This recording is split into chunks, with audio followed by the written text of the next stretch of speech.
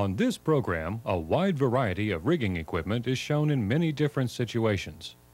The particular equipment used in various rigging operations is often a matter of company policy. For example, some plants may require safety latches on hooks. Others may require the use of thimbles in the eyes of rope slings.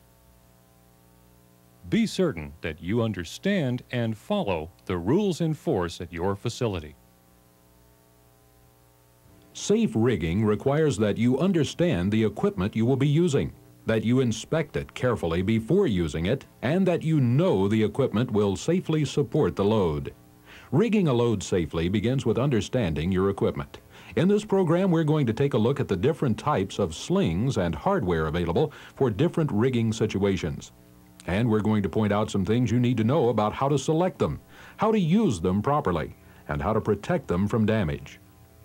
There are 4 kinds of slings commonly used for rigging: synthetic web, metal mesh, chain, and wire rope. The type used in a particular situation depends pretty much on what the load is and on what the conditions are when the lift is being made. Let's start with synthetic web slings. These slings are relatively wide, soft, and flexible, which gives them a number of advantages. They have good gripping power because they contact the load when they are wrapped around it. They are often used to lift highly polished or painted objects because compared to other kinds of slings, they are far less likely to damage the surface, and they do not rust, so they will not stain the load. Now, these slings may seem to be pretty much alike. However, they are not all made out of the same material. If you are using a synthetic web sling around strong chemicals, even fumes, it makes a big difference whether the sling is made of nylon, polyester, or polypropylene. As a general rule, nylon can be used around most alkalis. Polyester and polypropylene can be used around most acids. But be careful, there are exceptions and they can hurt you. If you have any doubt about the suitability of a sling, check with the manufacturer. There can also be an important difference in the metal infittings on these slings. Some are steel and some are aluminum. Do not use slings with aluminum infittings around any strong chemicals, acid or alkali. One limitation of synthetic web slings is that they cannot be used in extremely high temperatures.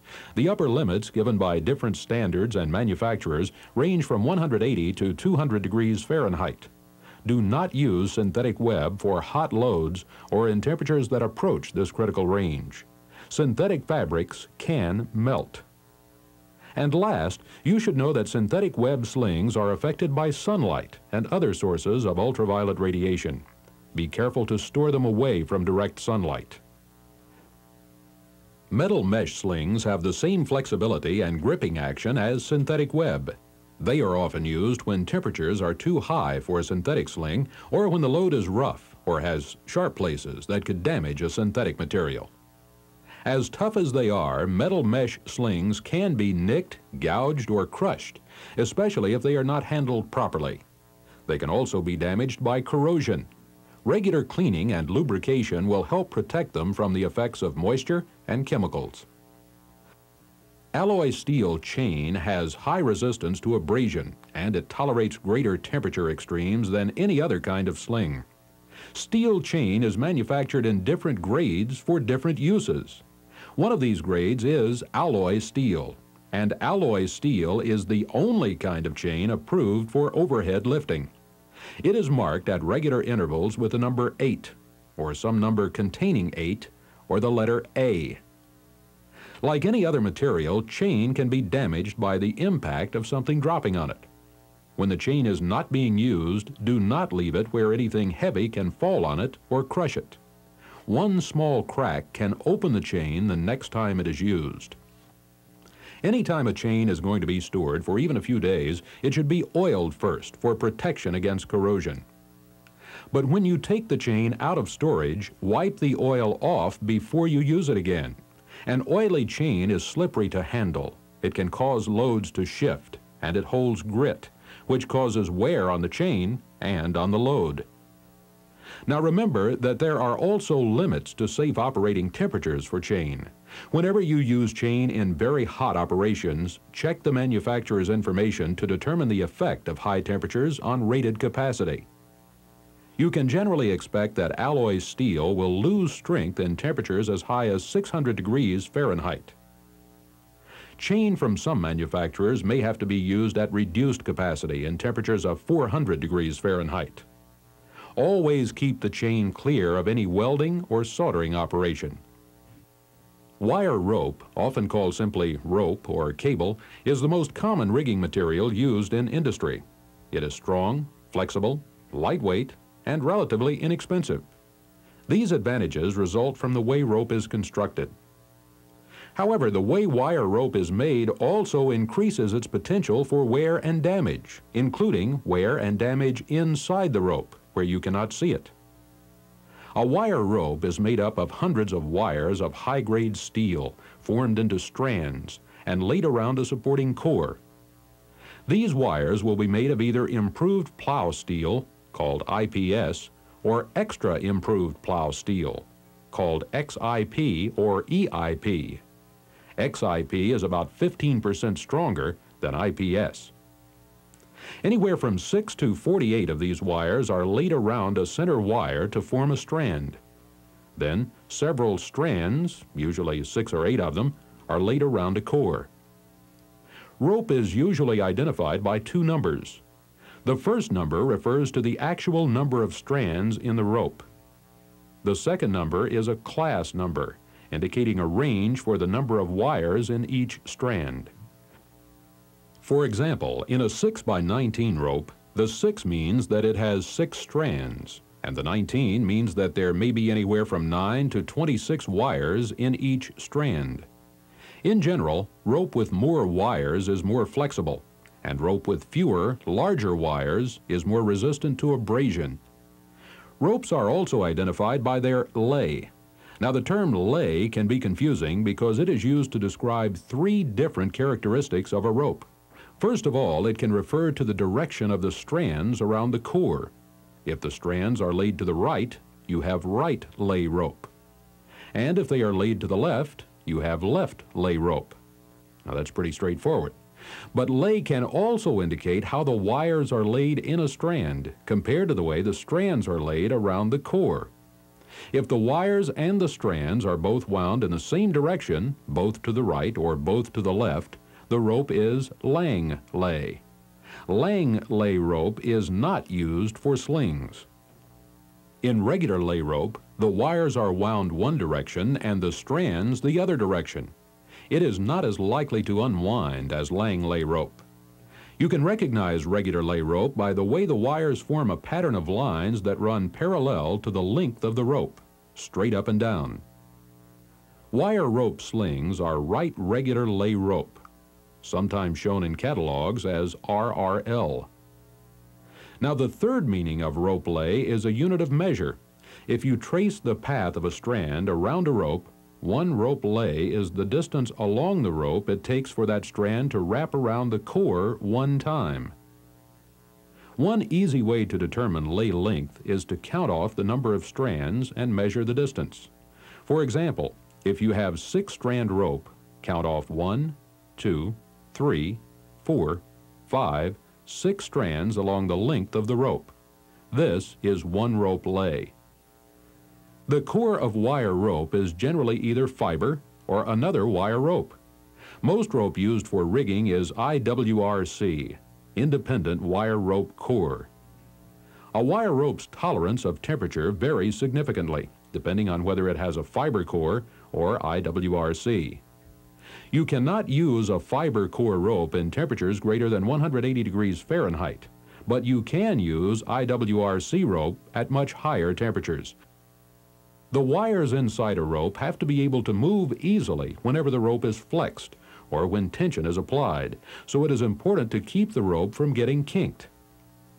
A kink, or dogleg, weakens wires and interferes with internal adjustments the rope has to make.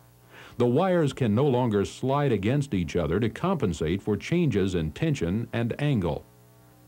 Once a kink gets into a rope, there is no way to get it out, and the rope will have to be discarded. Avoid excessive bending or twisting and never tie a knot in a rope. Damage can also be caused by shock loading, lifting a load abruptly without first taking the slack out of the rope. Setting the load down too quickly can cause bird caging. A bird cage is created by strands bouncing back and allowing the core to come through an opening between them. For most rigging jobs, you will use factory-finished slings, but there are some situations where you may have to install rope clips to make an eye on the end of a sling. Rope clips are special fittings designed to clamp the end of a rope into a loop to form an eye. Rope clip manufacturers will tell you how many clips you need for the size rope you are using, how much rope to turn back to make the eye, and how much torque to use to tighten the clips. Follow the clip manufacturer's instructions carefully. If you are using U-bolt clips, always install the clips with the U side on the short or dead end of the rope and the saddle on the load-bearing side. Remember the saying, never saddle a dead horse. The saddle part of the clip has grooves in it to fit the strands of the rope for a tighter grip.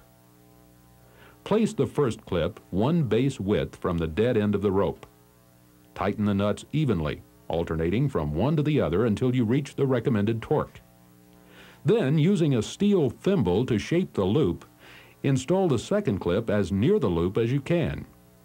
If more than 2 clips are required, space the others evenly between the first 2. Test the sling with a heavier load than you will actually be lifting with it, and then re-torque the nuts. If you use the sling more than once, check the torque again before each use. For most rigging jobs, you will probably be using some kind of hardware as well as slings. Make sure it is the right hardware for the job, and be sure it is strong enough. Most lifts involve the use of a hook, even if it is only the hoist hook. Be sure the load is centered in the hook. You do not want the point of the hook to bear the load weight. A point-loaded hook can open up on you.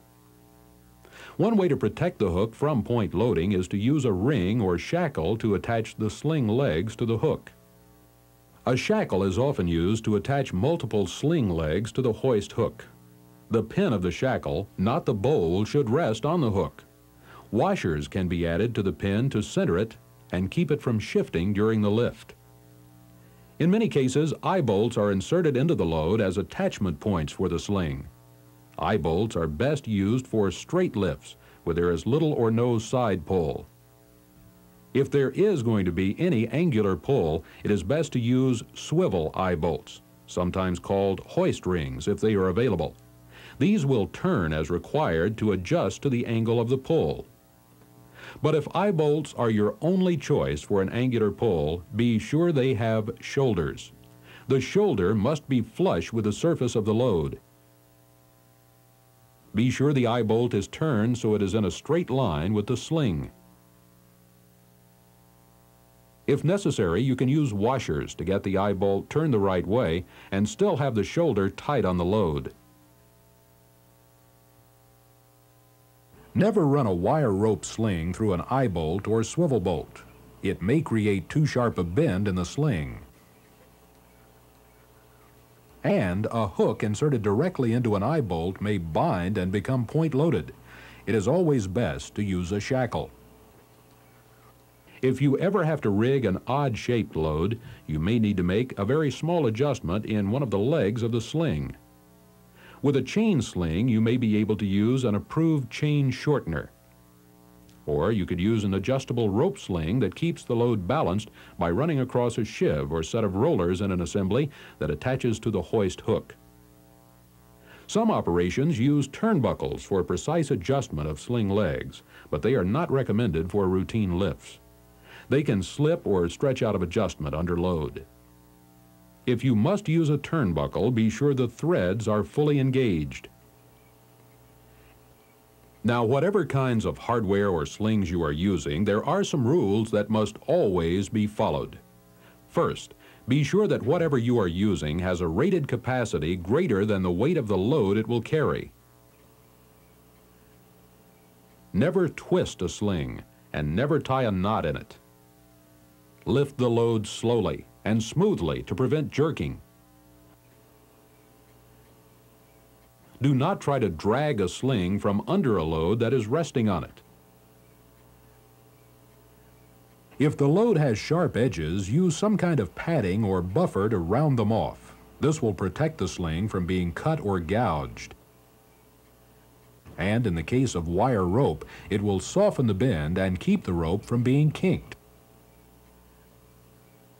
If you are working in extremely hot or cold conditions, check the temperature limitations of the materials you are using. When any sling is not in use, do not leave it where anything could be dropped on it or where it might be subject to other kinds of physical damage. Store equipment in a clean, dry place where it will be protected from crushing and kinking, chemical damage, moisture, and extreme temperatures. And remember, if you ever have any doubt about a sling or piece of hardware, take the time to check with your supervisor or the manufacturer. Safe rigging starts with using the right equipment for the job.